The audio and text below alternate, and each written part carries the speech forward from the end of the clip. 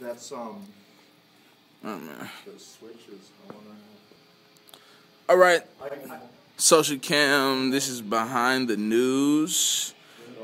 This is Yngiwe Malmsteen custom collection. Shit there. Those might be Marshalls. And we're just hanging out right now.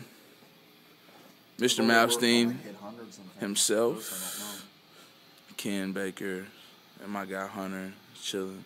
We're just all chilling before Live at 9. This guy's gonna be down at Tumley Park today, so if you haven't got your tickets, go get him. He's gonna tear up the stage seriously. Man, one of the greatest rock and rollers and guitarists of our time, classically trained, but some way found his rockingness. How did you do it, man? You went from classical to just shredding guitars. Huh? I started playing the blues and I learned how to play classical. Really? Yeah. Okay, so you started with the blues. Yep. You went to classical. All right, give me some classical stuff. Can you just what did you learn from the classical guy? 16 arpeggios. They don't do that on the guitar normally. Really? No. Okay. And this is this. And here comes Mary Beth now.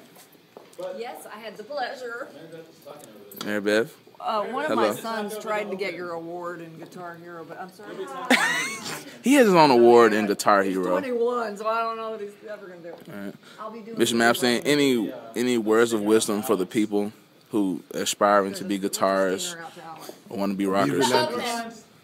Be relentless. Also, relentlessshred.com. You can find it. Here we go. Live at 9.